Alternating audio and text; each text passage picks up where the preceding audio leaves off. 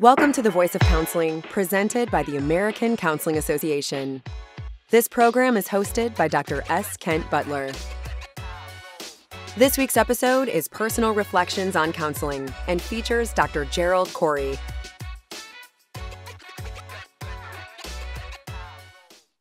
Welcome to The Voice of Counseling from the American Counseling Association.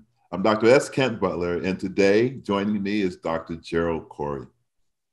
First, before I even go into explaining who this person is, I will tell you this. I met Gerald Corey many years ago in passing. And he was one of those individuals that I would see at conferences and just be in awe of, because that's who I read when I was in my master's program, when I was in my PhD program. I read from his works. And so seeing him walking around a conference was mind-boggling. And I got to know him by somebody introduced us or whatever have you. But the thing that was the most amazing was that the very next year, and this man only seen me in a very quick moment. I don't know if he has a photographic memory or whatever it is, but he remembered my name. And I was just a lowly new PhD person. And Gerald Corey, this prolific writer, remembered me. And so I'll never forget how he made me feel that he would remember who I was. And every time since then. So Gerald Corey is a professor emeritus of human services and counseling at California State University at Fullerton. He currently holds the position of distinguished visiting professor of counseling at the University of Holy Cross in New Orleans. Jerry has 7 books that are published by the American Counseling Association. Today, he's here to speak about one of those books, Personal Reflection on Counseling, which can be purchased through the ACA store. So with all that, this man who has all this distinguished things behind him, Lifetime Achievement Award from the American Mental Health Counselors Association in 2011, Eminent Career Award from ASGW in 2001, Outstanding Professor Year Award from the California State University in 1991. And just this past year in 2021, in April, he received the ACA Thomas Hohenstiel National Publication Award. Isn't it any wonder? Jerry, how are you? It's good to see you. Good so far. Good so far. Excellent. I am so, I don't know if the word is enamored or whatever with you, because you've always come through. Anytime I've asked or anytime you have been able to be a part of something for ACA. Not too long ago, we did the thing over the pandemic with reaching out with self-care to counselors. And that's your thing, right? You are all about counselors taking care of themselves and making sure that they are well so they can do right by their clients. Absolutely. Yeah. Well, thank you for having me on. I appreciate it. I appreciate the opportunity. It's good to see you and good to have you here. And, I was reading something the other day, or, just in knowing you, you had said something to the effect of you have not missed one ACA conference in quite a few years. I think about 45. I started at Las Vegas somewhere way back when. Back when. And I went to everyone except the last 2, which didn't happen. Didn't happen, right? So you did it virtually, but you didn't. And so you've been doing a lot of good things. And this particular book that you have now, Personal Reflections, can you talk a little bit about it and what inspired it and why do people need to go out and get it? Well, I don't know if they need to go out and get it, but what inspired it was I was doing a week-long residential class in Nashville, and the person who was there said, why don't you come? We're having several colleges and universities together, and we want to ask you questions about counseling and your career. And I said, okay. So they had about 30 questions. And before I finished, I said, hey, that might make a good book, questions and answers. So this book is about questions that I've been asked by students primarily over many years, common questions, and it's very personal. Yeah. So can you give me a sense of what one of those questions might have looked like? Yeah. Oftentimes people say, what about when I start? How do I carve out my career? Or how do I get a mentor? Or how do I challenge my self-defeating beliefs that I'm an imposter and I don't belong in this profession? Yeah. Or, you know, how do I handle it all? Right. That's really, those are really good questions. And I think that, you know, especially starting off, that's something that new professionals or new counselors would like to know. But starting off for you, who were some of your mentors? You know, there were no big names. Nobody would know them. But one of them was an undergraduate psychology professor. Okay. And I was just so enthralled with his ability to pull things together. I majored in psych. And then I was in my doctoral program, Dr. Jane Waters, she was from the South. And I was so uptight about statistics. I thought I couldn't hack it. And said, I don't know if I can go through statistics. And she looked at me and said, I think you can. And she gave me a lot of encouragement. Okay. So she was, otherwise I might have said, I don't think I'm cut out for a doctoral program. But her encouragement kept me in there. Kept you in. So I would probably love to have gone back to my master's program and been taught under you. Can you talk a little bit about what it's like to be a student under Gerald or Jerry Corey? Well, you know, I would hope you'd enjoy the class. And I know I would. I just finished a couple of classes at University of Holy Cross, and we have 2 more coming up, ethics and then theories of counseling. Okay. And I don't lecture with PowerPoints. I try to be as personal as possible. And what I try to do is engage the students. So I ask them, what are your questions? You read the material, come in and let's talk about your struggles. What do you most want to know?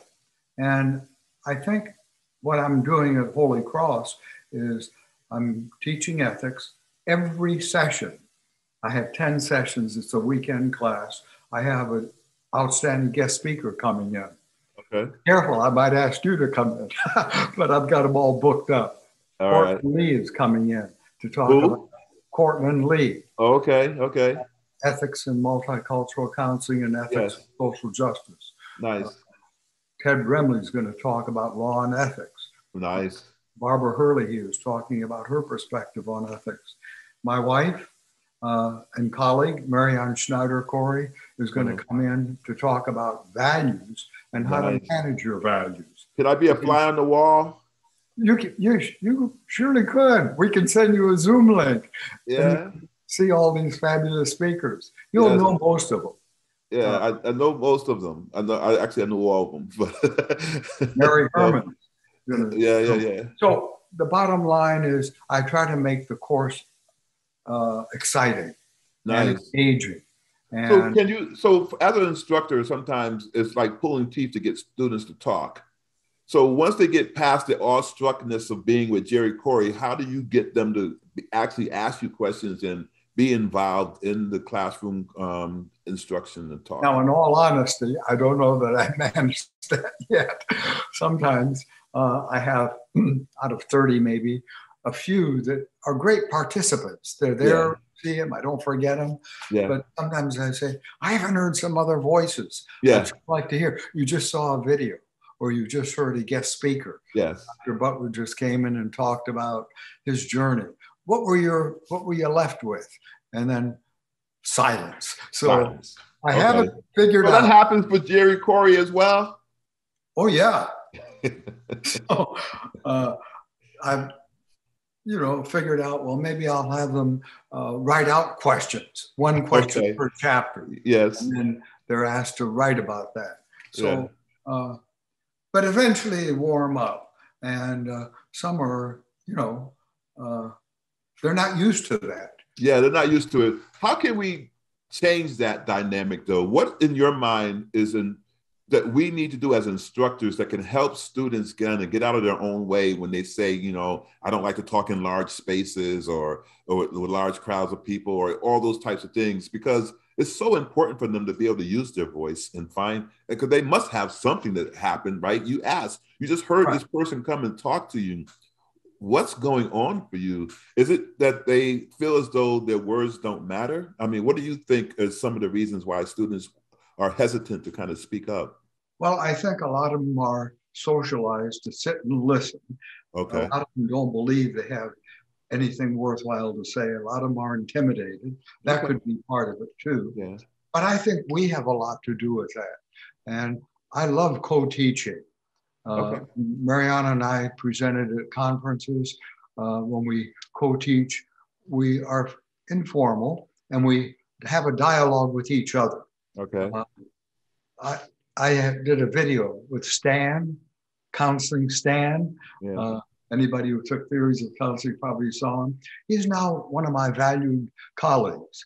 And at ACA, we present every year for the last 10 or 15 years. He's a PhD in counseling psych. He was an undergrad student of mine way back when. And we work, I think, beautifully together. We bounce off of each other. He has different things too. And I think that warms up the audience, co-teaching. Yeah. So I think we need to be personal and engaging and real. Yeah. If we're stuffy and formal, I think our students are going to pull back. That's nice to hear. That's good to hear. Can you, where do you get your energy from? Well, that's a good question. I think I love what I do. Okay. I love teaching. That's why I'm not ready for retirement at 84 years old. Okay. There you go. I don't know I don't think I'll ever retire. And I think part of it is I love what I do. I like engaging with people who are willing to stretch and get out of their comfort zone and who are excited about learning. Yeah. The books are a part of that too, and working with colleagues. And self-care, you mentioned that. That's so important. Yes. I'm not a couch potato. I do a lot of exercise, and I think relationships are important. Wow. And, I try to take good care of myself. Well, as a parent, we look at you and we see you with all this energy.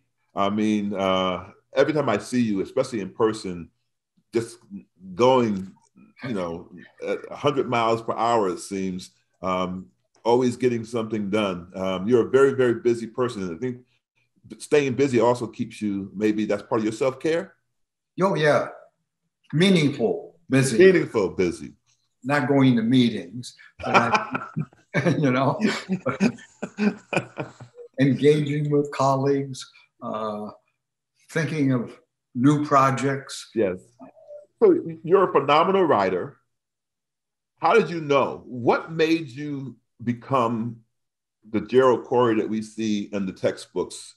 How did you know that this was your pathway? Because you do some masterful work and you have really trained a lot of students, not even from them being in your classroom, but being in classrooms that utilize your work.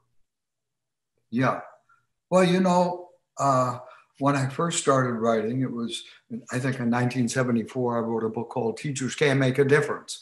Okay. And it didn't sell very much, but at least it taught me, hey, I might be able to write a book. It was with Carl Rogers' Freedom to Learn series. But my first big book was Theory and Practice of Counseling and Psychotherapy. Yes. And I wrote handouts to give my students in class on each theory. And one day, Brooks Cole, which is now Cengage, came by and said, are you doing any writing? And I said, here are all my handouts for every theory. And they didn't have a theory book in those days. So they went back and they eventually said, we want to offer a contract. And that book blows my mind. It's going to be in the 11th edition. I'm working on it now for 11th edition. And I've never tried to be too scholarly. I want to be scholarly, yes, but I try to be personal. So I imagine my audience, and Mariana's that way too, when we write. We imagine our audience and we're talking to them. So we want to be personal and engaging rather than citing literature after every single sentence. After every single sentence, yes. And saying it in such a way that you can then turn that into practice. So when you go into practicum and you go into your internship, you are able to remember this from that perspective and be able to be there for your clients when you're in those situations. Right. That's pretty neat. That's pretty neat. So what would you say to students on their professional journey in terms of how they come to become a counselor? What would be some of the ideas you could offer them as they're going through this?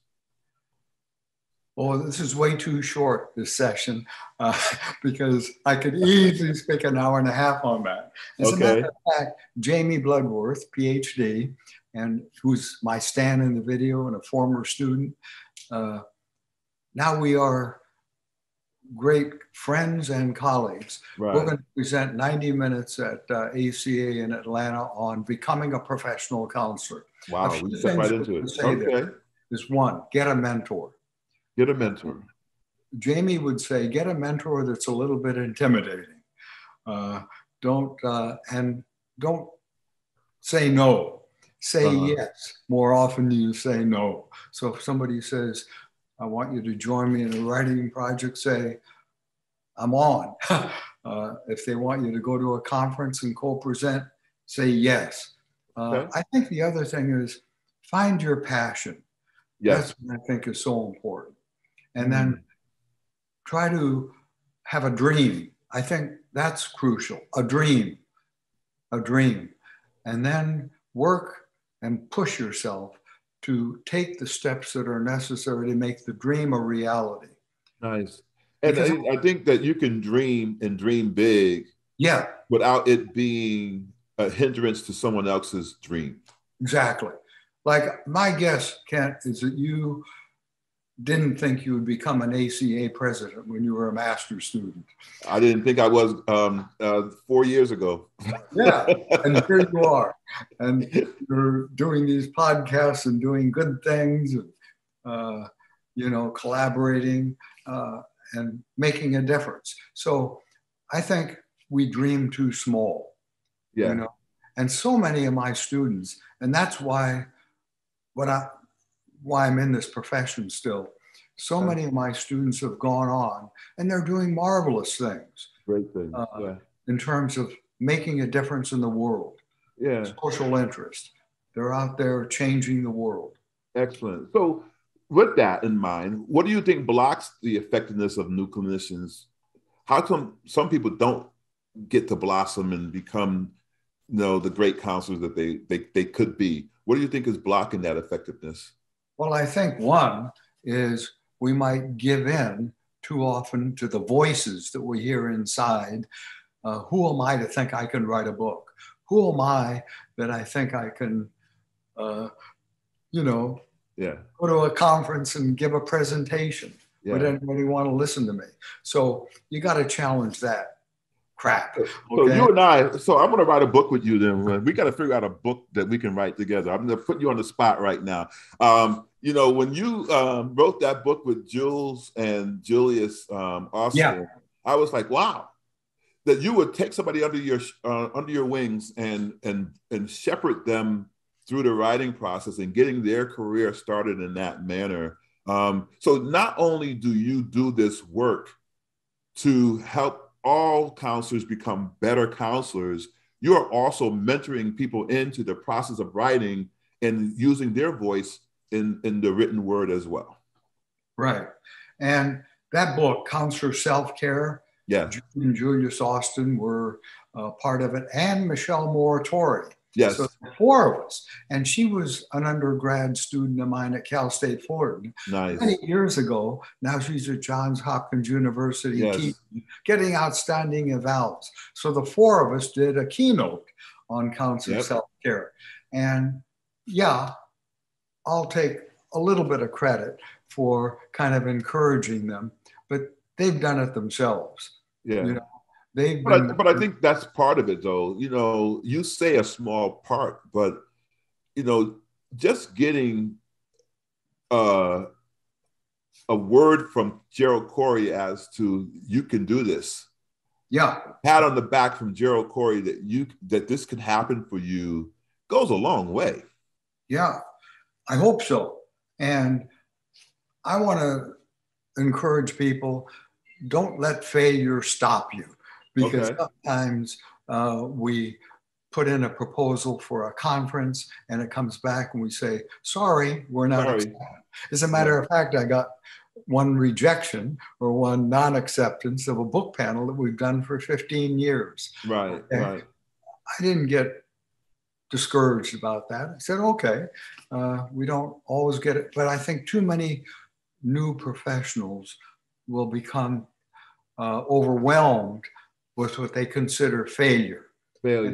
And I think we need to be risk takers.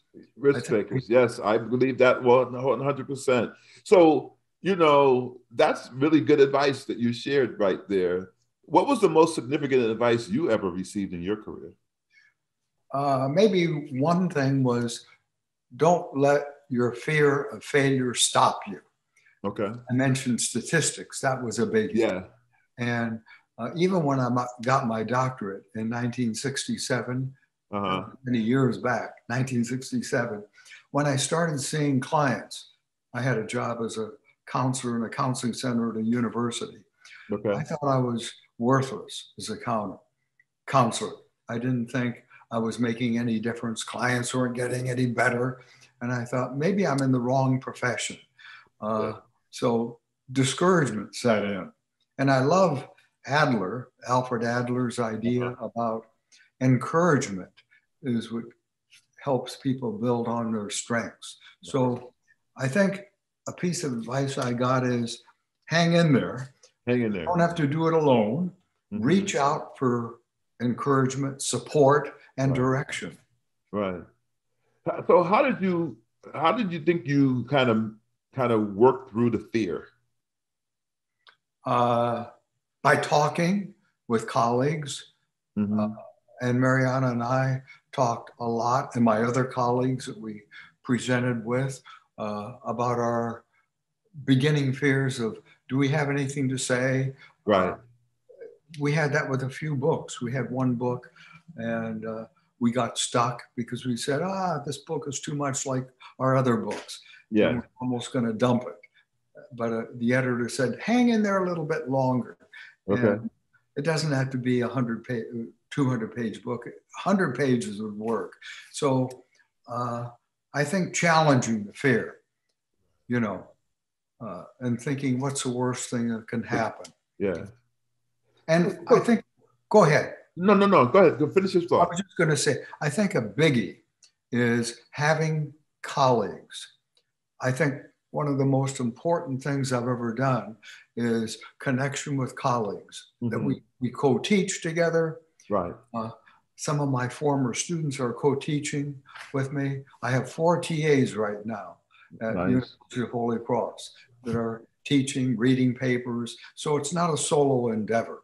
Right. And that gives energy. But that's also helping someone else grow from your experiences and things that you bring to the table. Right. So your book is going into the 11th edition. You're working on that. What evolves in that? How do you stay relevant and new? How do you add to so that you get to 11th edition?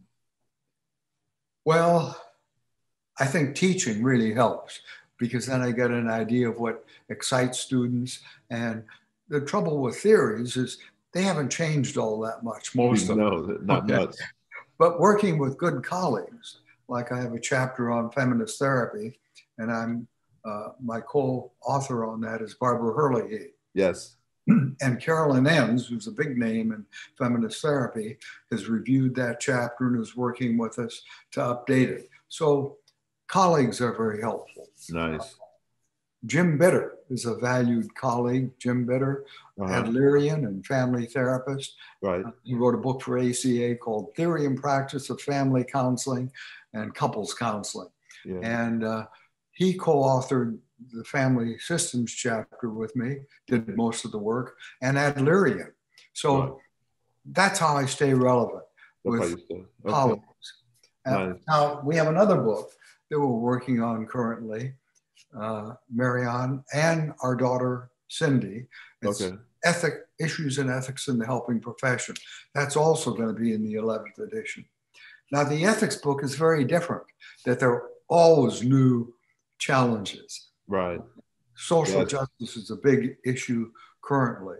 So one thing we came up with, a new idea, is Voices from the Field. Nice. For our ethics book. So we've already gotten 35 different voices from the field to come in and write 600 to 800 words about a topic that's in our chapter. Nice. And these are all people who've written books for ACA. Right. Nancy Wheeler, who wrote about consulting with colleagues. Yes. Cortland Lee did a piece on social justice and multicultural. Mary Herman did something on duty to protect and warn. So all these people are authors. And that's a neat thing, right? Because people could be, Gerald Corey is, nothing to shake a feather at, right? And so you come to someone who's also a writer and who also is contributing to this field, and you can collaborate. Yeah. That says a lot. Right. And I think what helps is thinking about what are the new challenges out there. Right. Like the pandemic, obviously, has really produced major challenges of isolation and how do you teach even, and how do you do therapy in person versus online. So we had people who wrote the book, Distance Counseling and Supervision, ACA book. They are voices from the field in our ethics book. So that's how I try to, each book, each edition, we try to think of new things to keep it keep it popping. Right. Yeah. Current. Excellent. And so, one of the things that you are very, very adamant about is work-life balance in your personal life. And, I want to get into that maybe after the break, talking a little bit more about what that's like for you. But I would love to hear from you in terms of, your thoughts on why it's important. Before we go to break, maybe you can give us a couple of snippets of why it's important to be balanced. Okay, well, I hope before the end, we can talk more about self-care. Oh, yes. I think that's so important. But I don't think we want to be lopsided, I think we want to have a balanced life. Fun, I think that's important. Relationships, that's an important part. Work, meaningful work. Right. And I think also, this gets into self-care. Adequate rest and exercise is so important. Right. But I think the key there about balance is I think we have to learn to say no too. I know you get a lot of offers, and sometimes to go and do keynotes in China or Singapore or whatever. And we had to learn the hard way that we can't say yes to all of this, because nowadays getting on a plane and going international travel is tough on our system. Yeah. So even attractive offers, we had to say, I appreciate the offer, but I can't do any more than I can do. So I think learning to say no is important as well as it is to say yes, or to say, hey, your invitation is exciting. Let me think about it, and I'll get back with you tomorrow. Okay. And giving it a once over to see if this is really something that you're willing to commit to and to put into your I guess, your list of things that you'll continue to do? Counselors help positively impact lives by providing support, wellness, treatment. We're working to change lives. We are creating a world where every person has access to the quality, professional counseling, and mental health services needed to thrive. Welcome back to The Voice of Counseling. This is Dr. S. Kent Butler. We're here with the phenomenal Gerald Corey, who was talking a little bit about work-life balance before the break. And I really want to ask you, what kind of advice do you have for counselors as they continue to navigate the current ongoing challenges with COVID-19, things like the natural disasters that are happening right now, school shootings, of course, and just the fact that there's social injustices all over the place. What are some of your tidbits of information? What's your wisdom that you can share for counselors? Well, I think it's easy to get overwhelmed with all that we cannot do. Okay. Because we might say, oh my gosh, what can I do about racial injustice? What can I do about white supremacy? What can I do about 1 million new cases of COVID each day, 1.4 million, Then we get overwhelmed and we say, I can't do anything. Right. Maybe what we need to do is focus on what we can do, right, and realize that even small steps are important. And again, I think it helps so much to have colleagues that we can talk to and process. We may not be able to see our colleagues as often as we would like, but we can Zoom with them. Yes. And that's better than saying, well, I've got to be isolated. I got to be isolated. As you were saying that, one of the things that came up for me was like, counselors need to learn how to, and I say this a lot, get out of their own way. Yes. And I think that's what I picked up on when you were saying those things, is like, we make it about us too many times that we then are not seeing the forest for the trees. Yeah. Yeah, we get in our own way a lot. And I think we need to challenge that. Definitely challenge that. So when you think about self-care, I know because I know that you shared that you are an avid walker, you ride a bike, you take care of yourself, you get your rest when you need to. What is it about self-care, and when did it come into your life to be so impactful, especially to the point where you're so vulnerable in sharing what you do to try to help people in their own journey? Yeah, well, I think exercise, let's just take that. That's only one prong.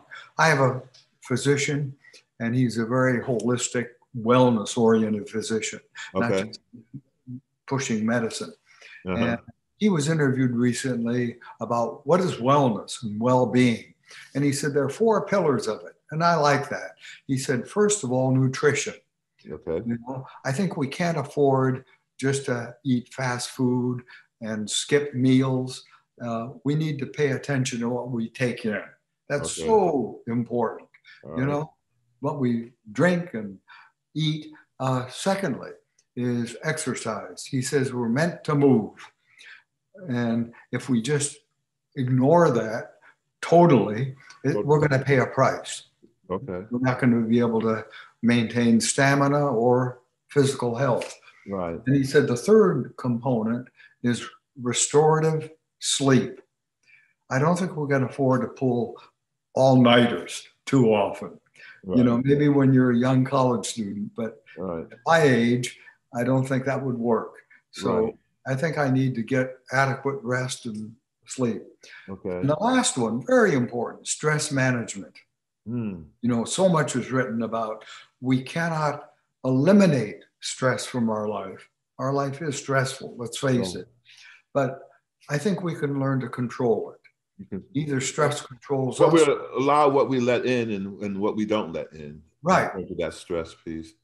And sometimes students will say about self-care or stress management, or new professionals say this: I've got to get tenure. I've got to write so many things. Yes. I've got to go to meetings. I've got to do all of this. Well, okay.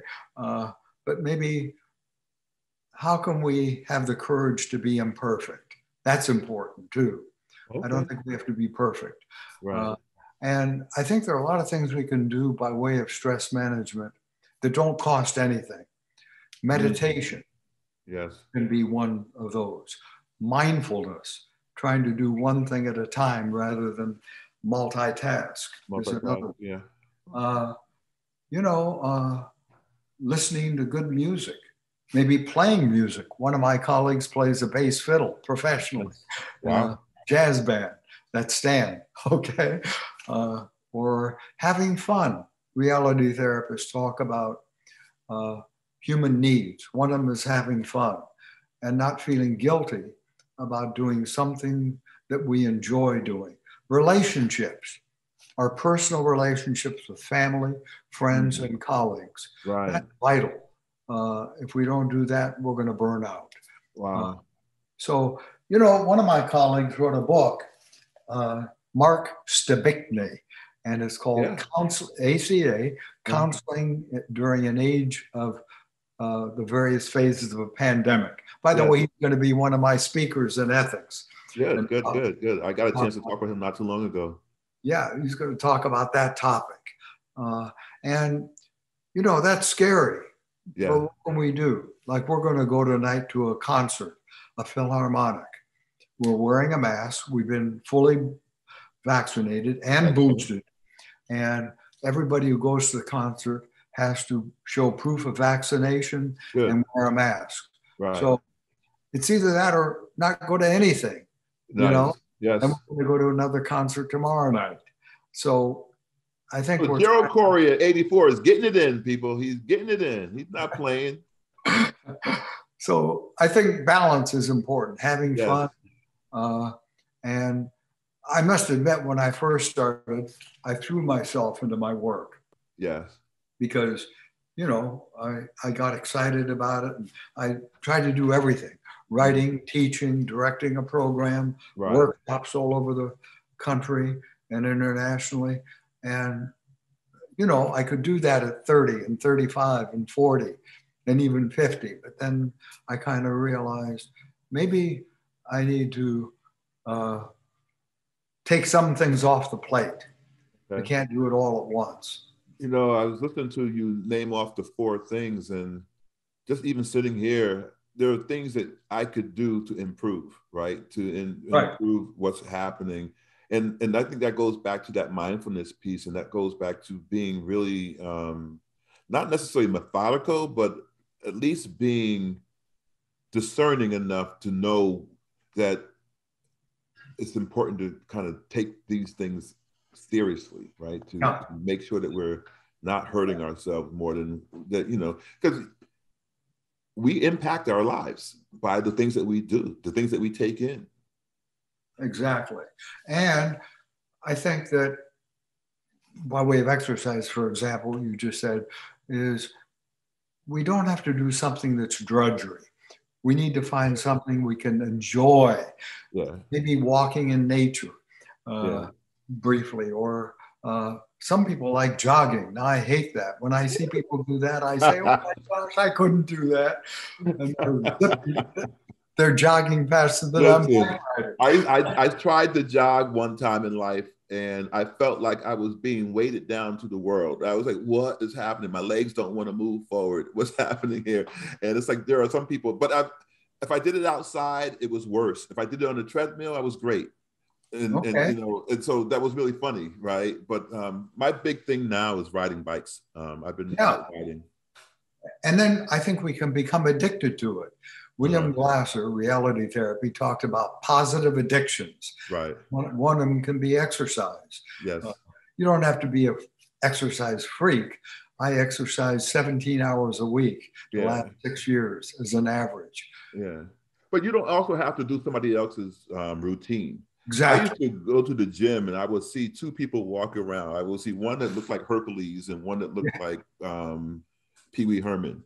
And they'd be walking around together and they'd be doing the same exercises, right? And I'm like, one's working for one and one's not working for the other. So you have to find your thing. Find what you need to be doing. Right. And maybe that's okay for them. But it seems like when you sit around doing some that's exercise or doing something that benefits the one person, well, what about what benefits you? Exactly. Yeah. And I think we should challenge that myth about I don't have time. Yeah. You know, we may not have time for an hour a day, but maybe we can find 20 minutes a day, 4 times a week. Yeah. Anything is better than nothing. Right. You know, that's really funny that you say that because I've been going out on my bicycle these past 3 days and I've only been able to get in like 45 minutes of riding. But I typically try to do an hour or more, right? Yeah. And so I could easily have said to myself, you don't have a full hour, so don't go. But 45 minutes is good. 45 minutes is good. It is. I had to rethink that. I had to think about how I was allowing myself to manipulate myself out of doing what I needed to do or what I could do in the time that I did have that I could allot to it. Right, right. And you know, this costs money, but prevention is important. I'm into acupuncture. I went yesterday with needles all over, but that really helps because I had some knee pain. I don't have knee pain now. I can bike ride, walk without that. Okay. So prevention is more important than waiting till we fall apart and then try to, you know. Forward thinking, that's what we need. And, you know, Pilates, Joseph Pilates started, in fact, I have that on my resume. I got the Joseph Pilates Award in 2012. My Pilates instructor gave me that. I put that on my resume. I thought that would be fun. That is fun. You know, that keeps your core moving and it prevents falls. Yeah. So I think Pilates is a very good way to avoid back surgery, for example. Yeah. So I think there are ways that we can take care of ourselves if we put ourselves on the map. And I don't think that's being selfish. And if I want to take care of my students or my clients, I'm not going to be any good if they're getting leftovers. I've got to have something to give them. I like that. If I'm giving you leftovers, that it's not nutritious. It's not always. I mean, you know, well, it could be nutritious. I don't want people to stop eating the leftovers, but leftovers in some cases is less than maybe what that full meal was when it first came out. Yeah, I think if we're all running on empty and we're completely burnt out, I think it's going to be very hard to be present for a client. And I think if there's anything that's important, it's our presence, whether we're teaching or working with clients, it's showing up and being a real human being and engaging. So when you think about how, you know, the stature of Gerald Corey in the counseling profession right now, do you ever ponder about how you got here, how you got to be who you are today? Not too often, and it always surprises me when somebody gives me accolades. But I think, if anything, I followed my interests, and I suppose, and my excitement and my passion. Okay. And amazing things happened about that. Like started doing workshops in Ireland, for example. So I think just simply following a passion and an interest is what's kept me saying, hey, I never thought I would be doing workshops in another country or writing a book. Yeah. So along those lines, in your book, Personal Reflections on Counseling, you share a lot of nuggets of wisdom, things that you have gained over the time.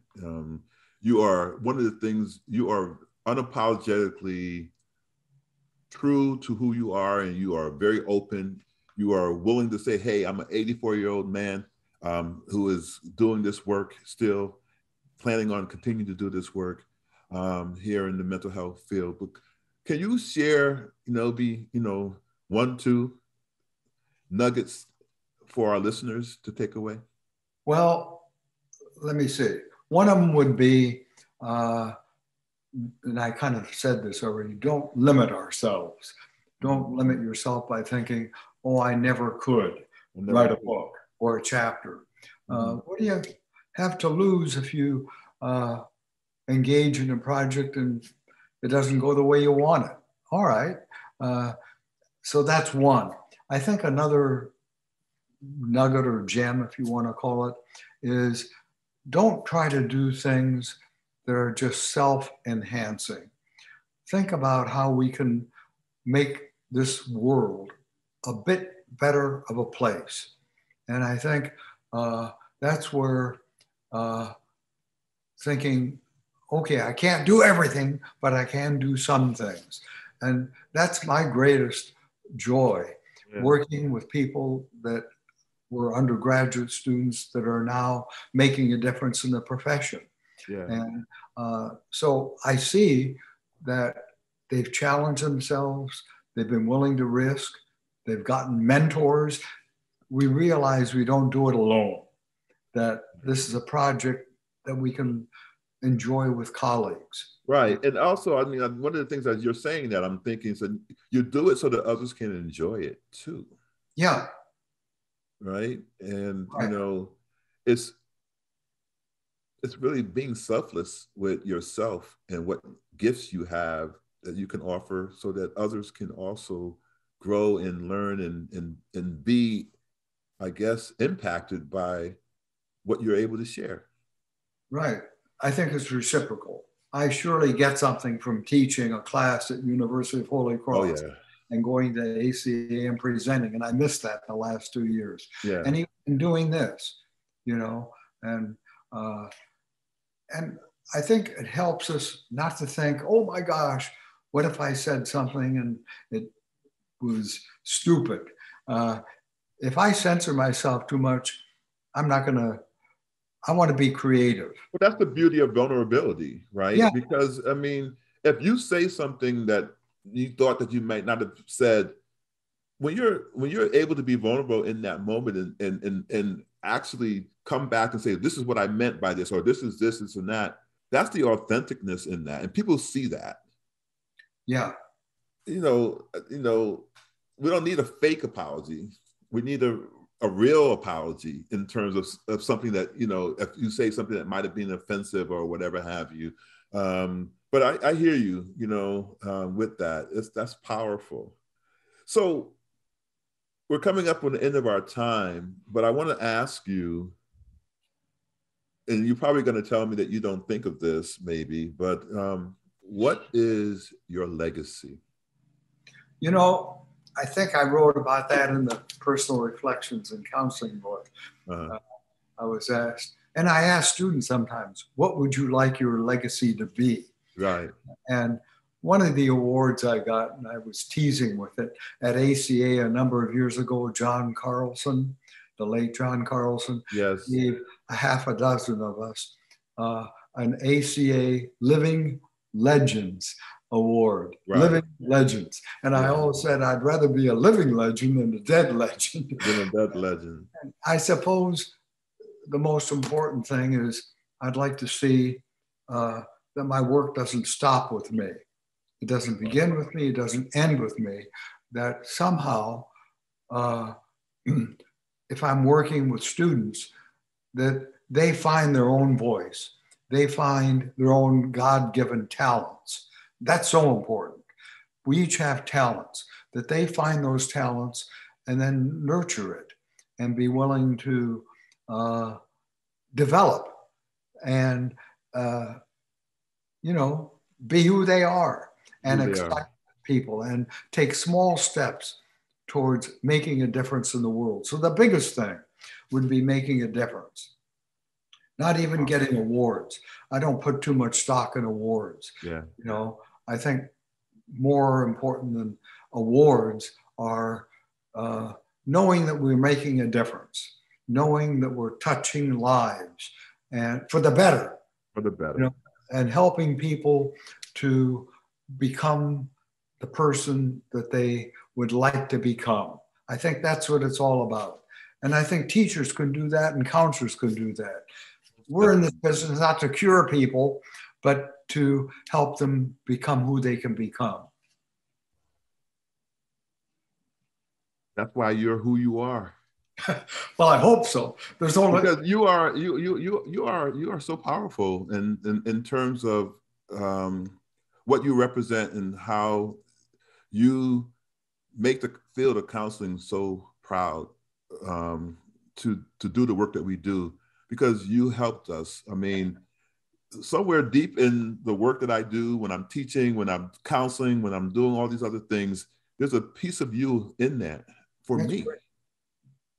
And that's powerful. And that's the legacy that I think you will continue. Like you said, you wanted to continue on.